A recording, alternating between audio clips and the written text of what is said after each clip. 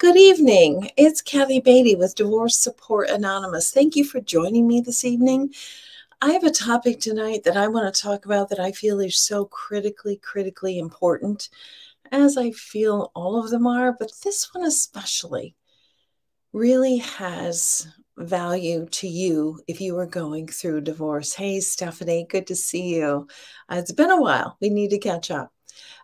Stephanie is a life coach and a dear friend, so I enjoy her jumping in. So this is really good.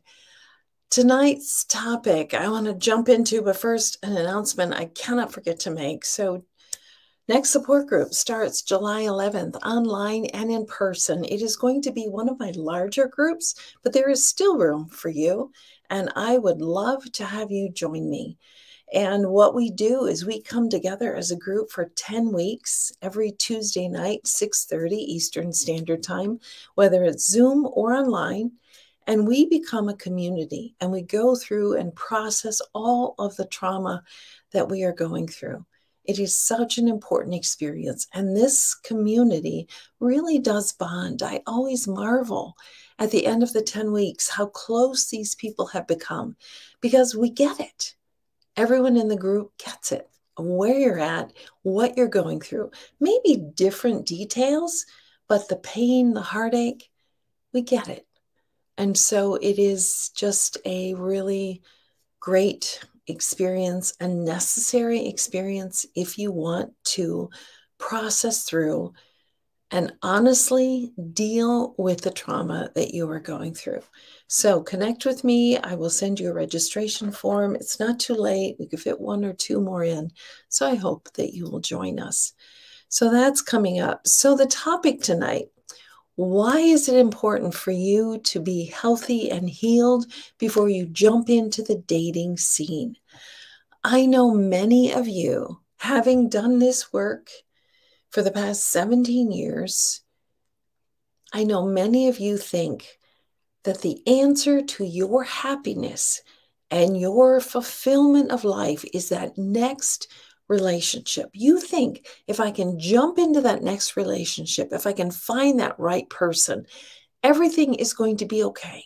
All my pain is going to disintegrate, and I'm going to be happy, and life is going to just move forward at a beautiful and rapid pace. Oh, how I wish that that were true.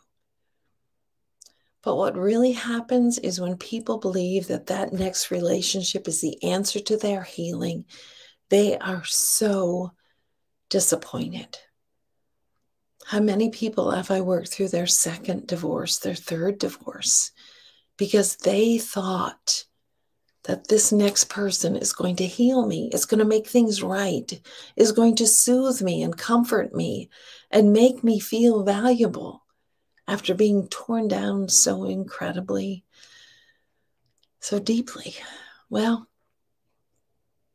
I want to give you some helpful tips as to why you should not jump into your relationship, the next relationship, until you're healed.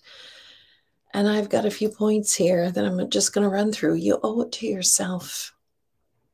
You owe it to yourself to give that space, that opportunity for you to work on your healing and not have expectations or demands from another relationship. You need that break.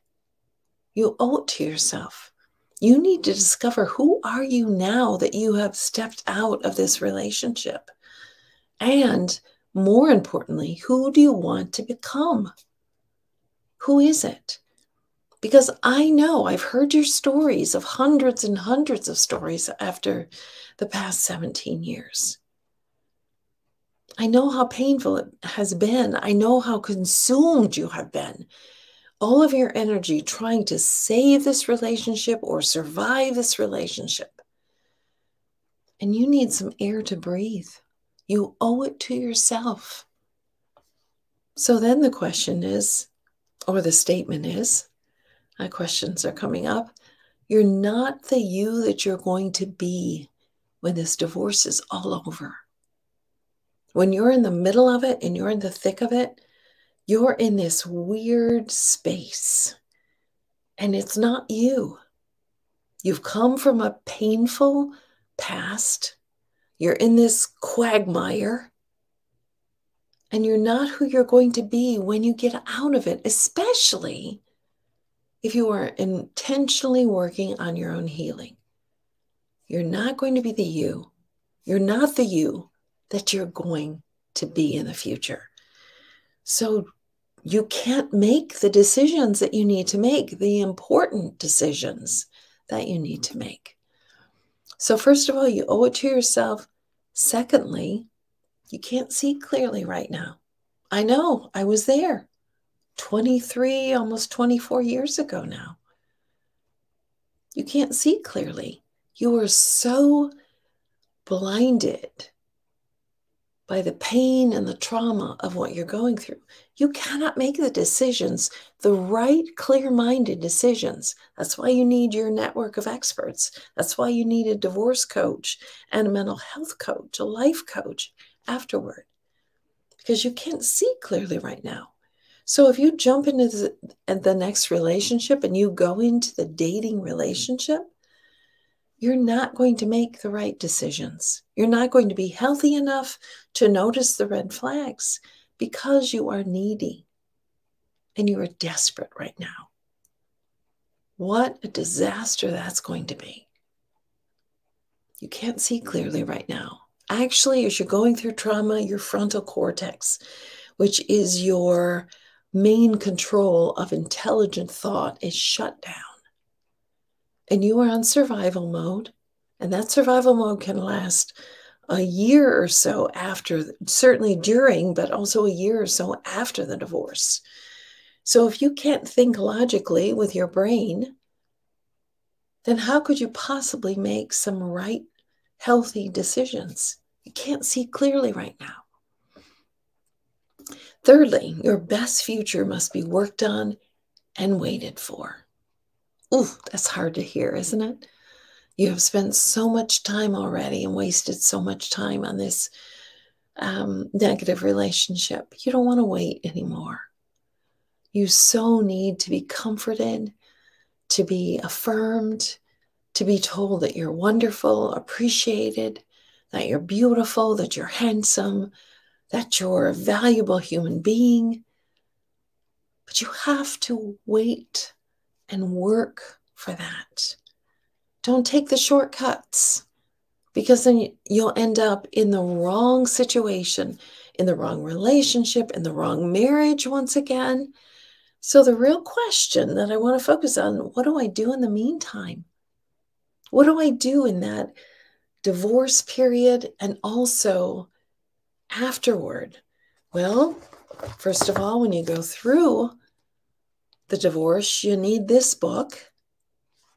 And then afterward, in the meantime, you need this book, which spends 8 weeks going through, taking inventory and assessment of where you are and a rediscovery of what your dreams and what your goals are. Because you've forgotten.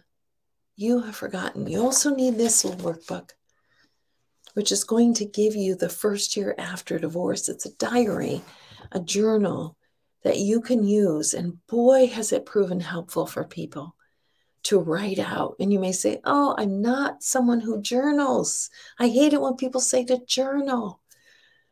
They say it because it's very therapeutic and it's very helpful. If you can't journal, then you make a list of your thoughts and feelings. That's a shortcut. But you are processing through. So what do you do in the meantime? You are intentional in your healing. You find healthy people. You go through an inventory of your life, which is one of the things that the book does in creating your future after divorce. What are those things that need to go, that need to be removed in your life? It's a week where we go through the garage sale of the home and heart, where we go inventory. What needs to go? What no longer fits in my life?